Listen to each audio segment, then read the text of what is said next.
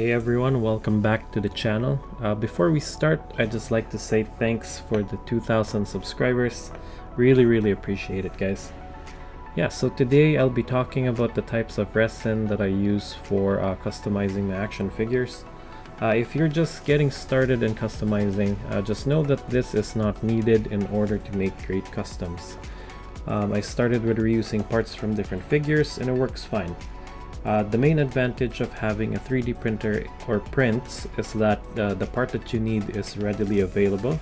It's what you wanted, and you don't have to purchase multiple figures just to get that specific hand, head sculpt, or weapon, right? So basically, the sky's the limit with the 3D printer.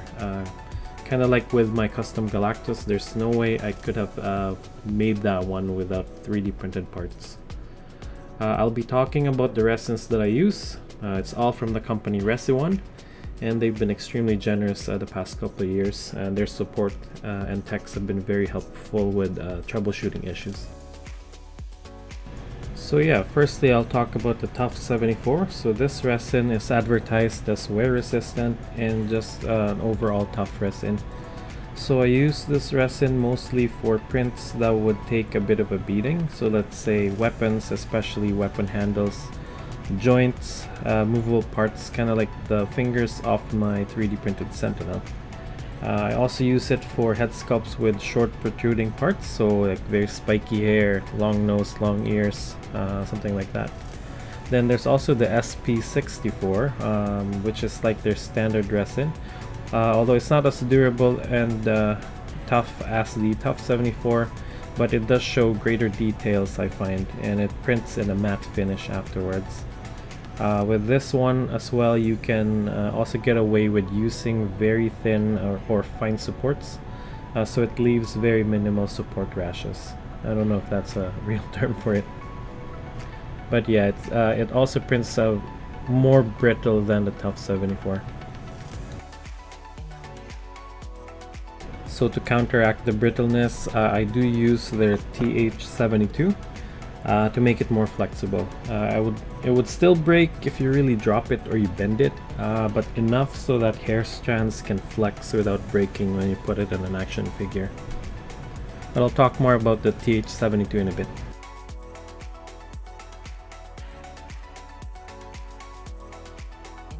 Okay, so TH72 for our customizing purposes and just based on my experience overall with it, I find that it is more of an additive resin to the standard resin than a standalone one. So I only use this resin when I am printing anything that needs to have more flex to it. So for example, female head sculpts or anything with long hair, long tongue like Venom, or long thin weapons like Katana. But you'll see that with the examples on the screen that it adds a bit of flex to it, but it's still very prone to breaking if you forcefully try to break it.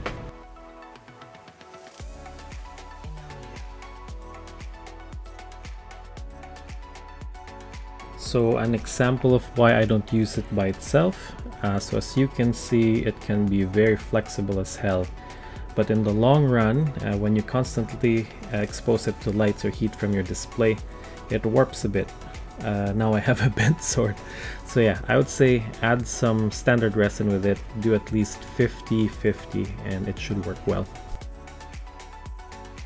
Alright, let's talk about the F69.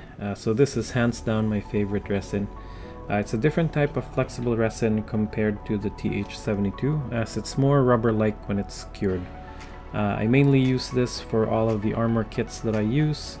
I use it for chest emblems as well, as it easily molds to the shape of the chest, so belts and all that stuff. When you download the settings from the Resione website, just make sure that you change the layer height down to 0.05 for finer details as it defaults to 0.07. Just better details for your armor kits. The pink object is printed with F80, so it's a much flexible, much more rubber-like resin that Resione has. Check it out.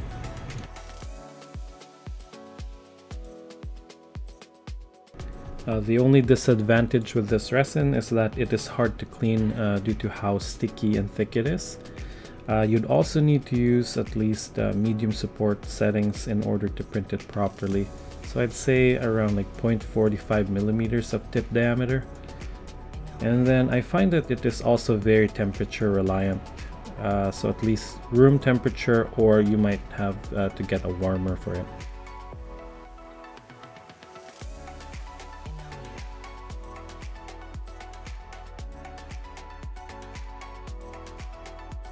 Next up are the water washables, or the WW123 resins.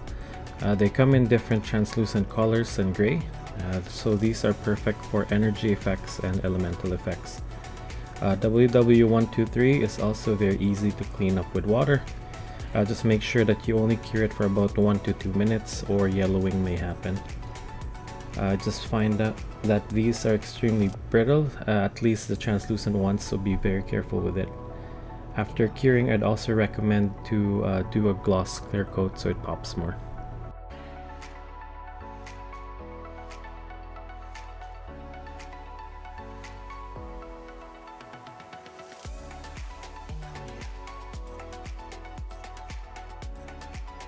Next one is the Anti-Impact resin. It is advertised as a nylon-like durable resin, and out of all of the resins, I'd say that this is the best to use for action figure parts like hands, torsos, etc. I usually mix it with about 20 to 30% of the TH72 resin to give it a bit of a flex. It just makes assembly easier, especially for the pegs. Out of all of the resins, it's also the hardest to print. It just needs to be heated up for it to print properly. Otherwise, you're going to have lots of failures.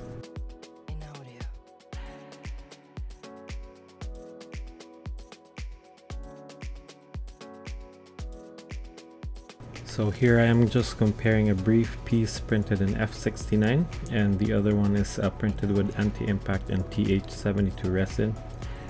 As you can see, the F69 is perfect for this specific part, as it is more flexible and also softer.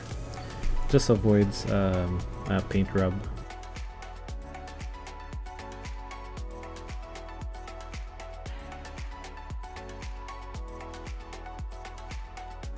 As you can see, the piece printed with Anti-Impact is very durable.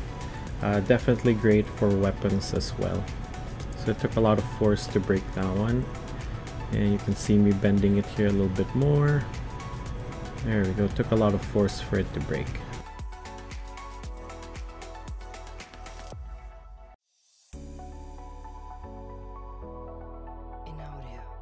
So that's it for our video. So we'll just summarize what I think is the best use for each when it comes to customizing action figures. F69, best for armor kits. TH72 is best used as an additive to make things more flexible. Tough74 is best used for parts that take a lot of beating, like weapons or joints. SP64 is best for general use like head sculpts. Anti-Impact resin for materials that needs to be very durable like torsos, pegs and all that. Water washable 123 is best for those that can only use water washable resins at home.